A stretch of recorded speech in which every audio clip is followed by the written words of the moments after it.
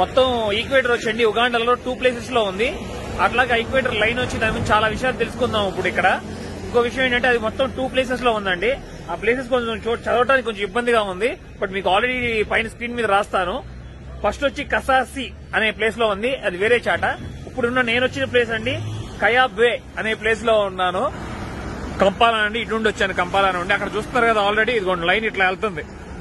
Road ఇక్కడ ఉంది, ఇప్పుడు మీకు చూపిస్తాను ఒకసారి. అది చూస్తున్నారా, ఉగాండా ఈక్వేటర్ నార్త్ సౌత్ మధ్యలో లైన్ చూస్తున్నారు కదా, ఇదిగోండి.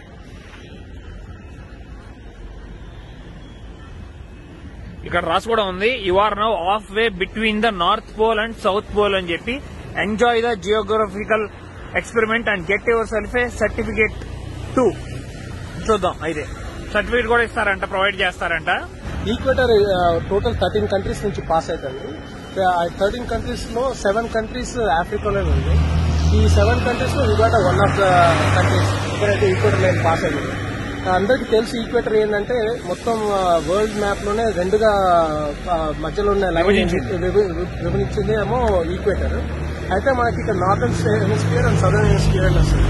నార్థన్ హెమిస్ఫియర్ అంతా మీకు ఏంటంటే అంతా యూరోపియన్ కంట్రీస్ అవన్నీ అటు సైడ్ ఉన్నవన్నీ northern hemisphere. And southern hemisphere అంటే మనకు అంతా తెలిసిందే ఏషియా అవన్నీ అటు సైడ్ మనకి వచ్చేసాయి, ఆస్ట్రేలియా అన్ని కూడా. ఫస్ట్ వచ్చి నార్థన్ సైడ్ టెస్ట్ చేద్దాం అంటున్నారు, చూద్దాం please. Northern hemisphere, if I pour water here, okay, you're going to see it spinning clockwise. Okay. Then southern will be anti-clockwise. Okay. 0, there won't be any movement. And I have to stabilize it. I have to make the water come down. Yes. Then after make the water come down, I drop this flower. Yeah. Show you exactly how to Clock.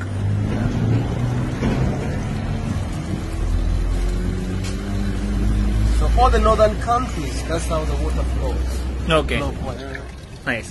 So let's take to the southern and see whether it will change and goes the other round. Goes Yes. the anti-clockwise. Please, thank you. Welcome. ఇప్పుడు north చూస్తున్నాం కదా, ఇప్పుడు south side వెళ్తున్నాం. తర్వాత centre లో కూడా చూద్దాం. Centre లో వచ్చి డైరెక్ట్ గా water పడిపోద్దంటండి, round తిరగదంట.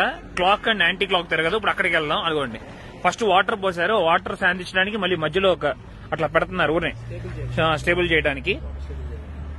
Okay. Southern. Yes. Southern hemisphere does change and spins the other round and put this flower. Yes. For Anti clock. Australia, South Africa, Tanzania, Malawi, Zimbabwe, Rwanda, Burundi, all the countries in the south, the rotation has to be anti-clockwise, as you can see. Yes, very and nice. అది చూసారా line ఎట్లా వెళ్తుందో hotel మధ్యలో నుండి.